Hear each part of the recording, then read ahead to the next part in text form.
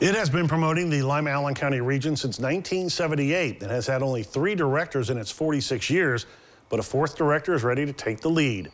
Visit Greater Lima announcing retiring Executive Director Christine Pleva's replacement on your hometown station's noon edition today. Downtown Lima Inc. Executive Director Betsy Billingsley will be making the move over to the Convention and Visitors Bureau. Pleva says they have seen a great change in tourism business in her 23 years at the helm, along with a name change as well. And Billingsley is excited to be taking over the Bureau and taking it to the next level. By changing our name, it really helped bring us to the level of what destination management is.